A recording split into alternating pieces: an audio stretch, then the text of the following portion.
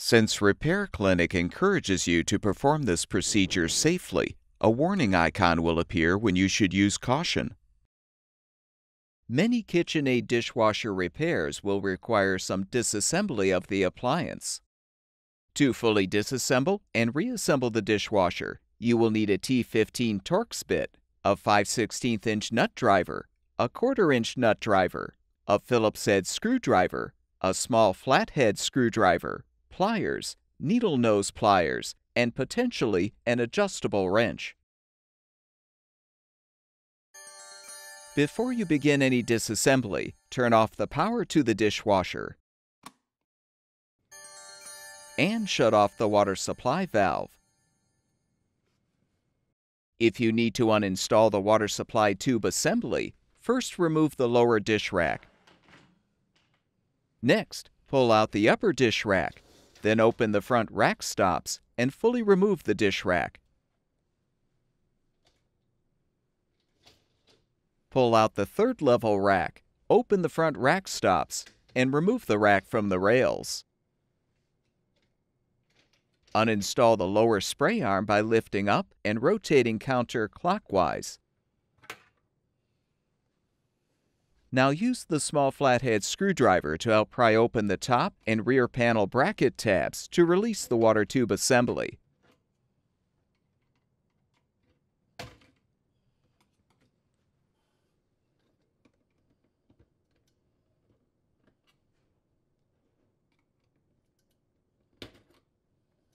Detach the assembly from the diverter cover to fully remove. To uninstall the diverter cover and remove the diverter disc, rotate the microfilter counterclockwise, then lift up to remove. Lift out the filter screen. Now use the T15 Torx bit to unthread the 4 screws, securing the diverter cover.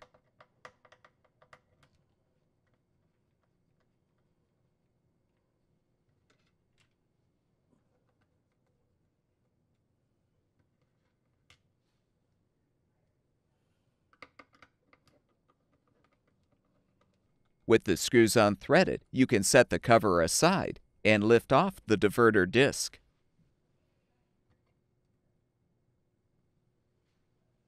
Reinstall or replace the disc by aligning it on the diverter motor shaft. Reposition the cover, then thread the 4 screws to secure.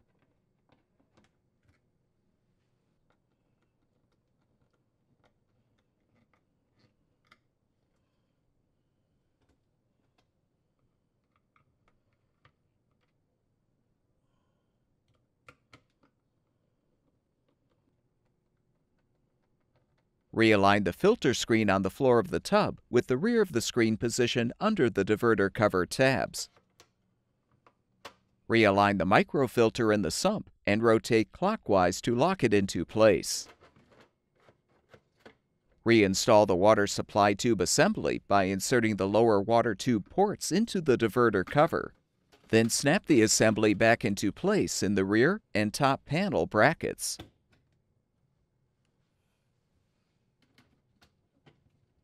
Reinstall the lower spray arm by inserting it into the support and rotating clockwise until it drops into place.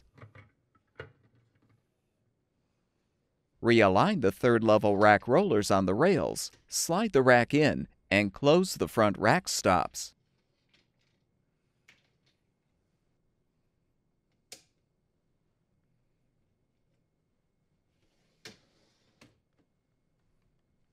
Do the same to reinstall the upper dish rack.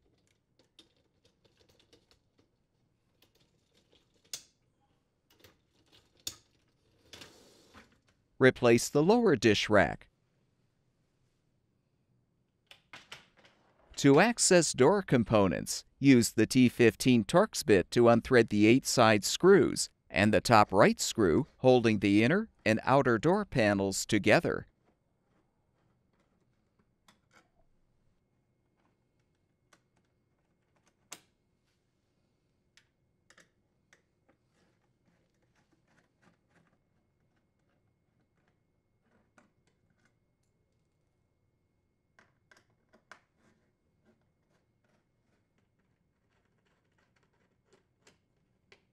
Unthread the top right door latch screw last.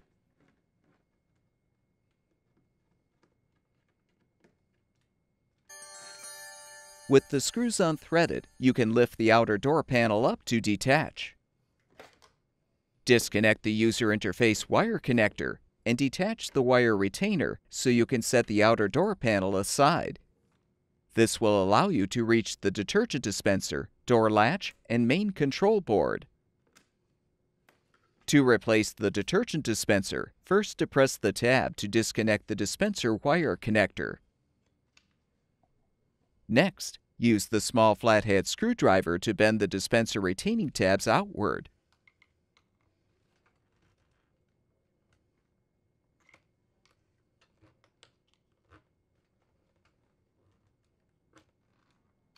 You can now remove the old detergent dispenser.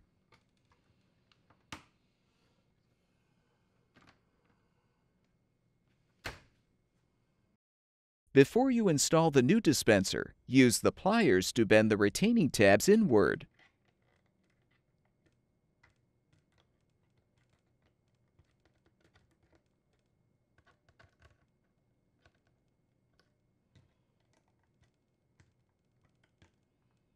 Now position the dispenser in the inner door panel from the inside and press until it snaps into place.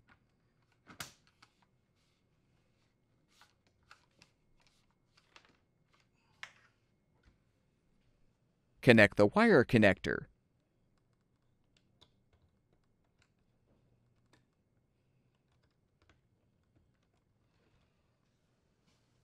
Reinstall the outer door panel by first connecting the user interface wire connector and securing the wire retainer.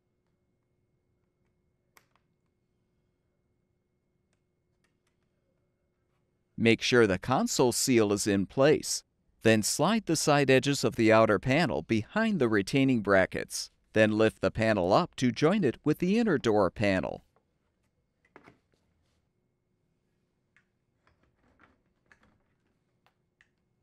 Rethread the screws to secure. The top right door latch screw should be threaded first. That screw and the 2 upper side screws are longer than the 6 remaining side screws.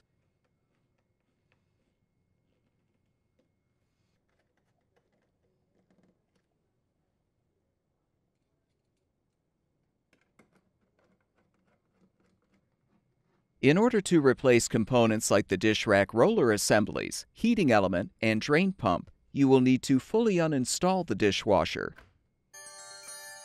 If necessary to provide more slack, use the adjustable wrench to unthread the water supply line from the valve. Be prepared for some water to spill.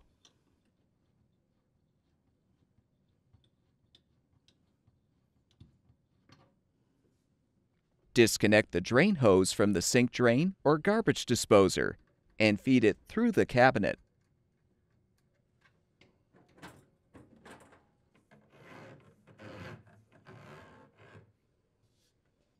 Use the 5/16" nut driver to unthread the 2 screws securing the lower access panel and toe panel to the frame.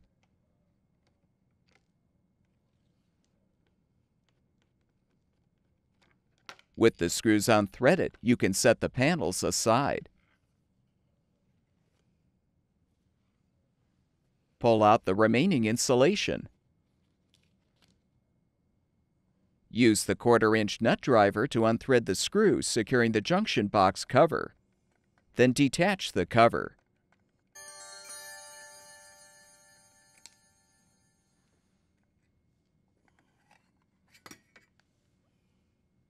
Using the Phillips head screwdriver, unthread the screws to release the black and white power wires from the right side of the terminal block.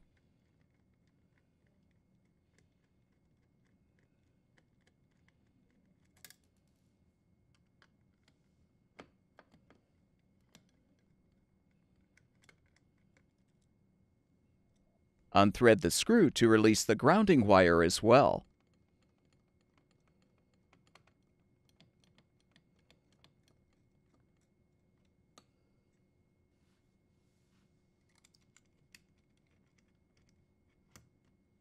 Now depress the retaining tab and slide the junction box to the left to detach it from the support bar.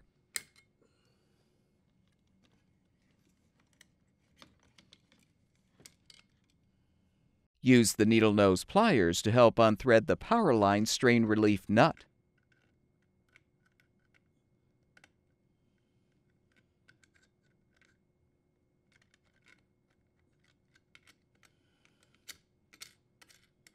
Remove the power line from the junction box.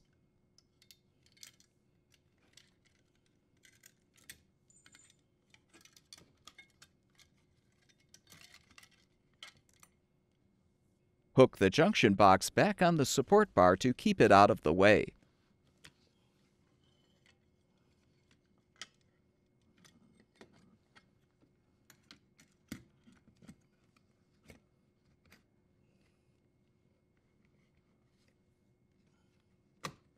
Next, open the dishwasher door and unthread the 2 screws securing the dishwasher mounting brackets to the cabinet or countertop.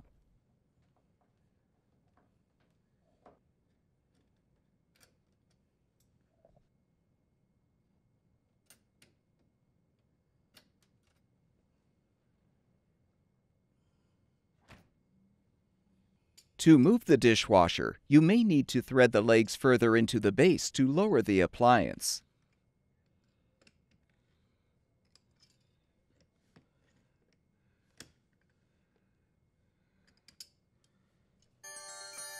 Now gently pull the dishwasher away from the cabinet.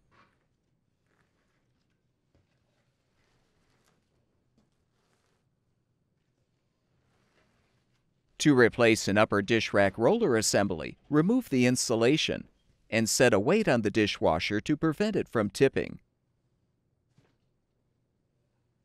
Flip open the 2 front rack stops and slide out the upper rack.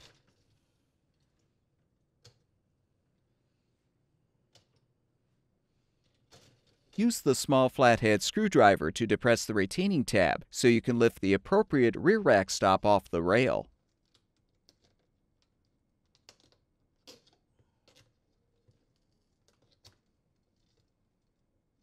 Slide the rail out. Next, use the 5/16" nut driver to unthread the 2 screws, securing the old roller assembly.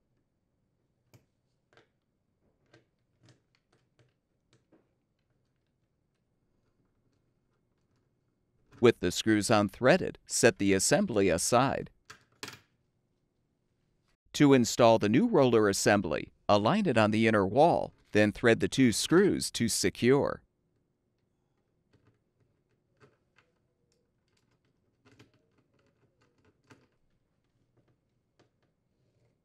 With the new assembly installed, slide the rail into place. Then snap the rear rack stop onto the rail.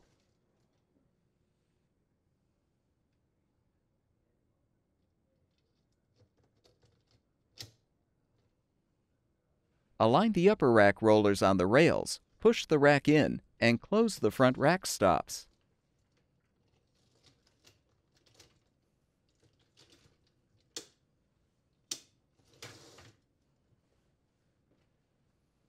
Remove the weight.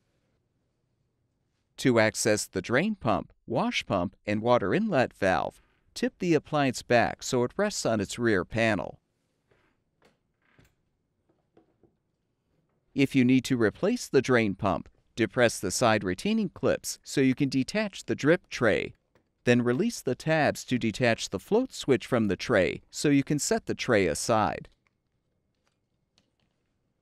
Release the drain pump wire connector cover, then depress the tab to disconnect the wire connector. You can now depress the pump retaining tab and rotate the old pump counterclockwise to detach. To install the new drain pump, align it on the sump and rotate clockwise to lock it into place. Connect the wire connector and close the cover.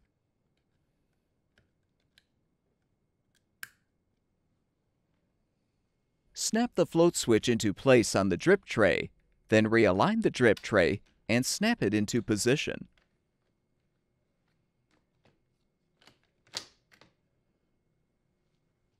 Return the dishwasher to its upright position. To reinstall the dishwasher, realign the insulation as necessary. Confirm that the end of the drain hose is accessible through the cabinet wall. Then gently slide the dishwasher back into the cabinet.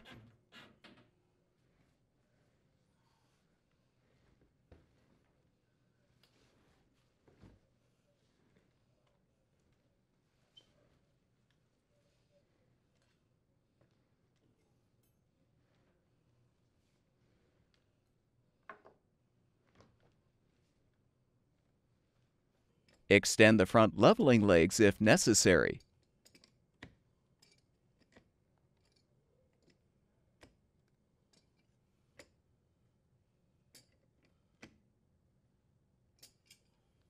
Rethread the screws to secure the mounting brackets to the cabinet or countertop.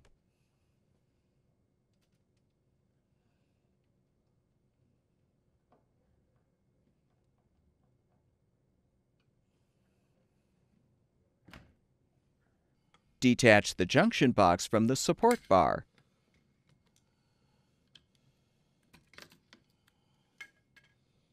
Feed the power line wires through the rear of the box. Then thread the strain relief nut to secure.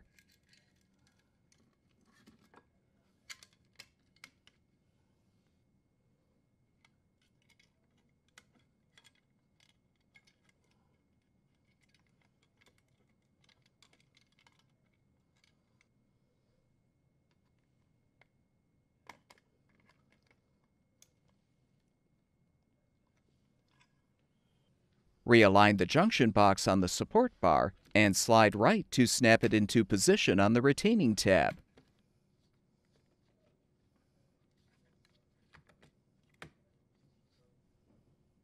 Realign the black and white power wires on the right side of the terminal block and thread the screws to secure. Then thread the screw to secure the grounding wire to the junction box. Reposition the junction box cover and replace the screw.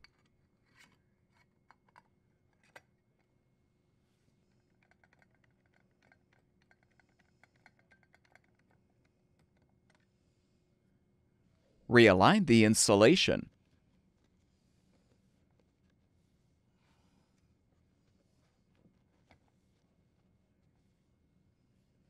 Now realign the toe panel and insulation. Then reposition the access panel and thread the screws to secure both panels.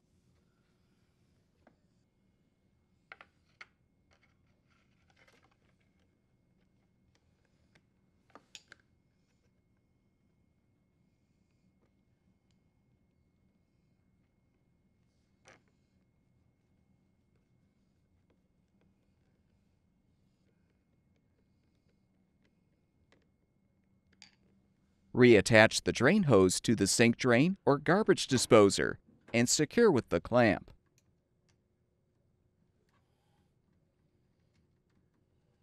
Confirm the hose is elevated above the connection point to help prevent water from flowing back into the dishwasher. Reattach the water supply line to the water supply valve if necessary.